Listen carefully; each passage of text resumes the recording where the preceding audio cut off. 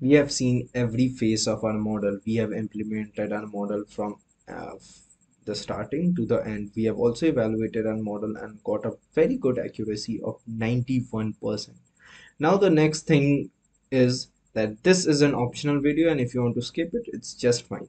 In this video we are going to look into how you can predict it out for a single customer, that is for a single person, if he's going to buy or not. If you are an engineer, if you are an analyst, you are someone who wants to look into a single person, just by giving his age and salary and how much he's a man or woman, then it will be just easier for you to get if he's going to buy it or not. So for that, let's start by taking the input from the user. So we have three variables: male, age, and estimated salary. Now what I'm going to do is I'm going to map the function int, so that every value that we are going giving it is an integer input.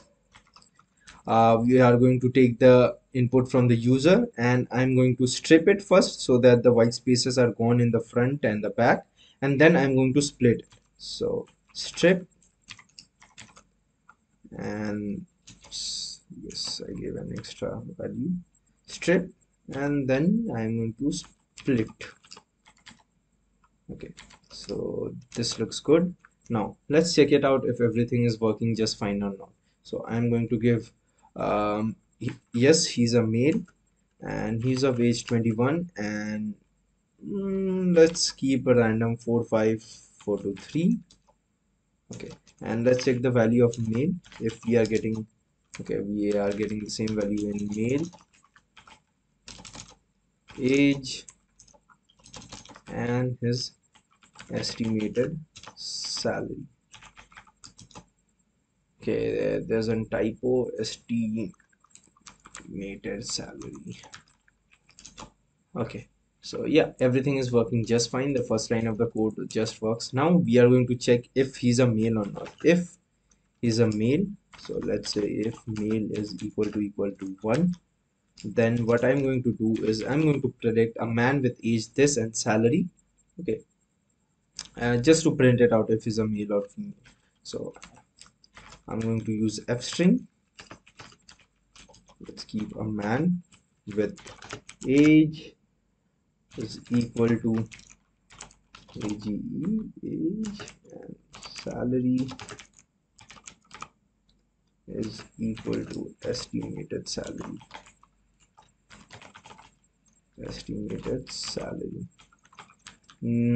This looks just fine. Let's close it. Yes, everything is working just fine. We have estimated salary, we have this. I'm going to take the same thing, paste it out just to increase the readability. Paste it, and what I'm going to do is I'm going to change this to improvement. Okay, so I printed out the age and estimated salary. Now I'm going to do prediction. So prediction is the value from the value what I'm getting. So int, I already have the classifier model. Okay, so whatever value I get from it, it will be obviously int, but just for an extra check, classify dot predict. Okay, and remember we had to transform the values. So transform sc.transform, and then inside of this we are going to pass in our values. So male, age, and estimated salary. So we are passing a list inside of this estimated salary. So this looks just fine. Okay, we have got out the prediction. If prediction is equal to 1, so equal to 1, we will be getting a print message: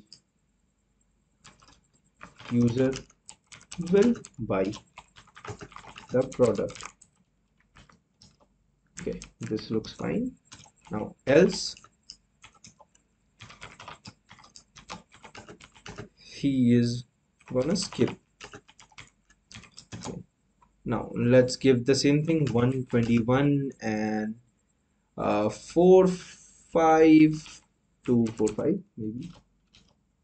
Okay, so probably this man was going to skip as he is of the age 21, and we have already seen from the insights from the EDA part that lower men with age less than 1, less than 20, less than 40 are not going to buy it out.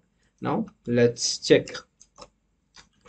He's a male, and let's say he's of the age 45 and he's having a salary of 50,000.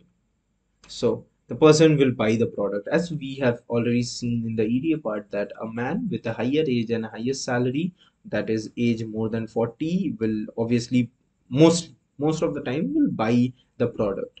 So that's it for this section. You have learned about logistic regression. You have learned a lot of practical knowledge about logistic regression along with the theoretical aspect of it.